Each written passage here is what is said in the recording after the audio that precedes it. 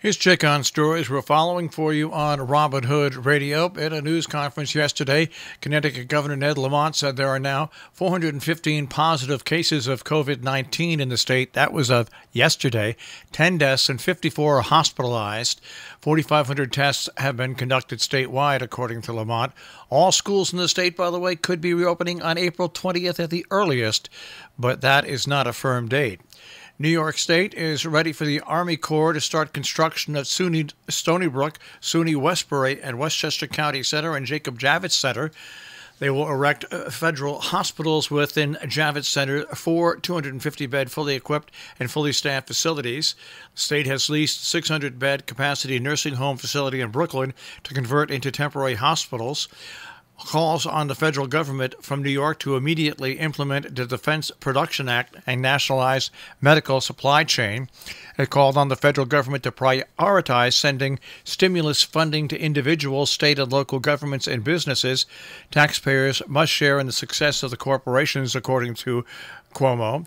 Now, New York State also acquired 70,000 doses of hydroxychloroquine, 10,000 doses of Zithromax, and 750,000 doses of chloroquine to implement drug trials. Those trials will start today. The governor urged the FDA to immediately approve serological testing for COVID-19 antibodies. They announced the Department of Health emergency order for all hospitals to come up with a plan to expand capacity by a minimum of 50% with a goal of 100%. Cuomo also canceled all elective non-critical surgeries effective tomorrow, directing also New York City to come up with a plan for review within 24 hours to address lack of adherence to social distancing protocols. Also, the governor confirmed 4,812 additional virus cases in New York State, bringing the statewide total yesterday to well over $15,000, with new cases in 31 counties.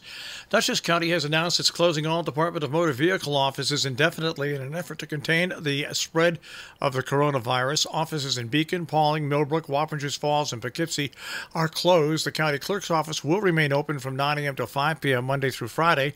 Transactions for passport applications and assumed name applications are suspended. More than 60 online transactions remain available, DMV said, according to their registration and license renewal, as well as the ability to plead or pay New York City traffic tickets. In Massachusetts, a story from the Berkshire Eagle.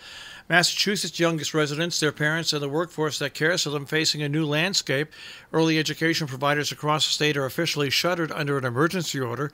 The order of Governor Charlie Baker issued on Wednesday, one of several aimed at stemming the spread of the new coronavirus and promoting social distancing practices, temporarily closes all early education providers across the state, effective from 11:59 on Sunday, at least through April 6th. The order allowed for the operation of emergency child care programs with priority access to such programs for vulnerable children and children with families who work to maintain the health, safety, and welfare of all Commonwealth residents.